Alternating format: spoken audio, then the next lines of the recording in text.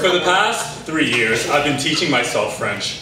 When people ask me why I'm learning French, I tell them I love the language, how I enjoy how it sounds, as well as its ability to help me connect with other people all over the world.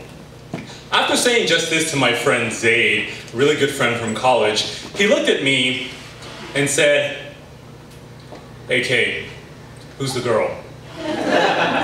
After about a year and a half of intense learning, I knew I'd have some time to travel after grad school. Since immersion is a very critical part of language learning, I started thinking about opportunities to be abroad in France to solidify my learning.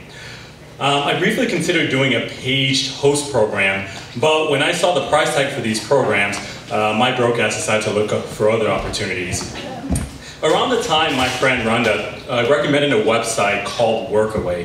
This website allows people to find hosts in other countries for either cultural and or language immersion experiences. In return, the host family just asks that you help them with some type of task or work. This idea sounded really enticing to me because it would cost me $0. So I created a profile and started searching for families. Since I was not oblivious to the racism in France directed towards African and Arab immigrant Muslim families, I was very wary about who I'd message. So I tried finding ways to determine how accepting these families were to other cultures, since there obviously was not a racist filter. Therefore, I tried using keywords in my search. My top 3 included world traveler, open-minded, and chicken tikka masala. I figured if they had tried chicken tikka masala and really liked Indian food to mention their profile, there's no way in hell they can be racist, right? After sending out a barrage of messages, I either got no response or I got a rejection message. But luckily, I eventually received a message from a family that translates to, "We saw your profile and think you were really quote-unquote interesting. Please let us know if you would like to stay with us." So I was initially very, very stoked because I'm like, finally an acceptance, right? So I immediately read their profile and found out that they were a white French family that adopted a Vietnamese daughter. And as I was perusing through their profile, I discovered that they lived in the French countryside in this very small town called Echognac with a population size of 300 people. As I read this, various thoughts ran through my mind. My first thought was, what are the odds there's another black person in this town? I often have the same thought sometimes walking through Lincoln Park, just saying. Next, my mind dashed through a series of worst case scenarios. You know, what did they think my profile was interesting, right? What if they were serial killers preying on Muslims, right?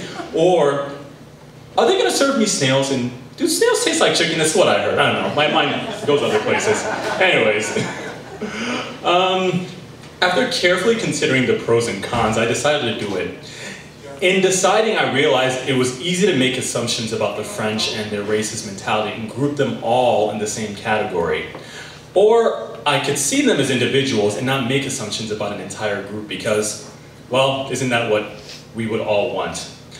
So after many weeks of anticipation, I set off in late spring, 2 years ago now, for the town of Echognac to spend a few weeks with my host family, Stéphane, Dominique, and their daughter, Eloise. I spent most of the first day when I arrived driving around town with Stéphane, my host father.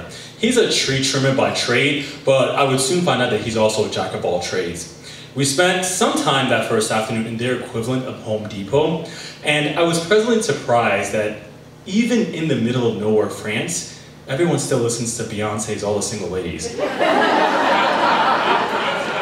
Later that evening, the rest of the family, including Stéphane's wife, Dominique, and I met the rest of the family, including Dominique, and my little friend, their daughter, Eloise. So, Eloise is a very fun, sassy, and adventurous little 8-year-old girl who was not afraid to tell me that my French sucked, and then proceeded to correct me. And before I strolled into town, she was literally the only person of color in this tiny French town. There were times in which her parents would leave her in my care, so we'd take a stroll around the surrounding areas and explore the rolling hills, the serene meadows, and the rustic empty churches that this town had to offer. Although, I doubt if Eloise was old enough to actually notice any of this, but I find it very amusing when the random white French people around the time would stare at us and look at us like, I'm not sure if you guys watched Jurassic Park by Little Velociraptors, looking at us and staring, wondering how the fuck their town became so diverse all of a sudden. Being around Eloise was great, but it reminded me of how annoying little kids can be sometimes. Every day, without fail, Eloise would come up to me and say, Karim, Karim, je veux regarder la Reine des Neiges, which translates in English, Karim, Karim, I want to watch Frozen. At some point, I snapped back in English and said, no, can we take a day off and watch Lion King, or maybe connect with your roots and watch Mulan or something like that? Take a day off? She didn't really know what that meant because I spoke English, so it was okay. It was okay, I promise you. Since the family lived in the French countryside, they needed a lot of help with manual labor. Everything from digging up weeds to helping build a wall for a house they were building on the other side of the street. And although for them this work was fine, they did it with me and they were fine at the end of the day, my ass was used to sitting on my ass looking at the computer all day, so it was really hard and very difficult for me. Yet it was really, really gratifying to do this work, and although I felt very exhausted at the end of the day, they went to the gym together as a family at the end of the day. I'm like, I don't understand how you do this. Most of the nights were spent watching French movies and watching French movies together and chatting about the state of the world. Some of these discussions were actually quite serious. I clearly remember Dominique asking me if people in Chicago were racist, which, with my limited French at the time, I tried to explain the subtleties of racism in our day and age, and how it manifests in less obvious ways than people may think of.